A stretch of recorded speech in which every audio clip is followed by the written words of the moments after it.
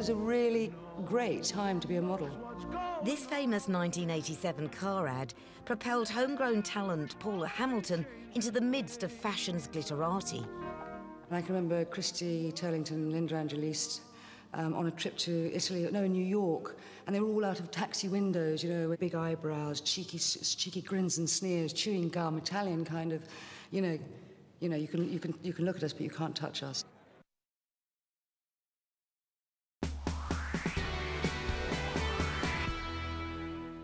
So you're probably wondering, what is the hardest challenge of all? Yeah. Well, it's about time to reveal all. Today's shoot's all about beauty, diamonds, and nothing else. Wow! And let me introduce you to Uli Weber, a top international photographer who shoots and has shot for American Vogue, Mary Claire, celebrities like Kylie Minogue, Tandy Newton, and you've just done that Marks and Spencer's campaign. And didn't you shoot the guy naked with a horse, Daniel Radcliffe? Correct, Yeah. Not just him naked.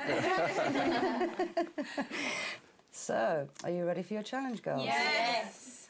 Okay. When she said to me, "Nick us off," I actually find going to the gynaecologist 10 times worse. I'll do this any day. Just a little smile. There we are. Good. So I can see all your muscles relaxing now. You were very, very good. What you'd like you to do, you need to think about really seriously, is that you do not know how, even though I was going like this, if I'm asking to do that little tiny movement here and in the eye. Now watch.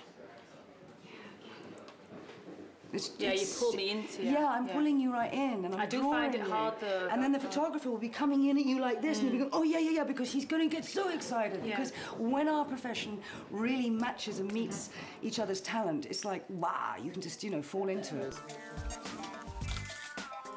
That's it. Louise, what I want from you is a really warm, friendly that's going to touch Uli's heart. He wants to be your friend.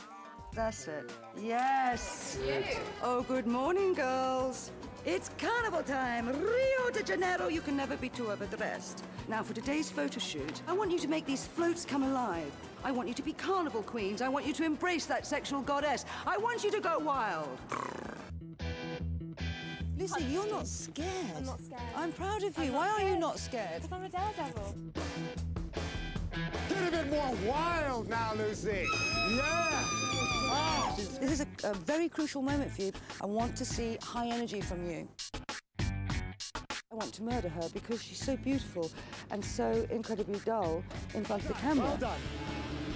You know, you've done it. You've gone boom. You've come out with it. Good girl. Good girl. You did well, girl. Yeah.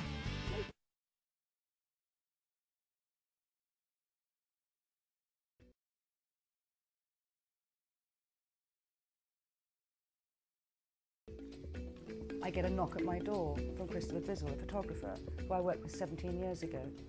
He comes with me with a story that some sculptor wants to meet me. I have no idea who he is. We met, and very, very quickly he was sculpturing me at my boathouse in Buckinghamshire by the river. And he says something that has me absolutely rooted to the spot, covered in goose pimples. He said, "Something in your image jolted me, the image I saw with you with the elephants."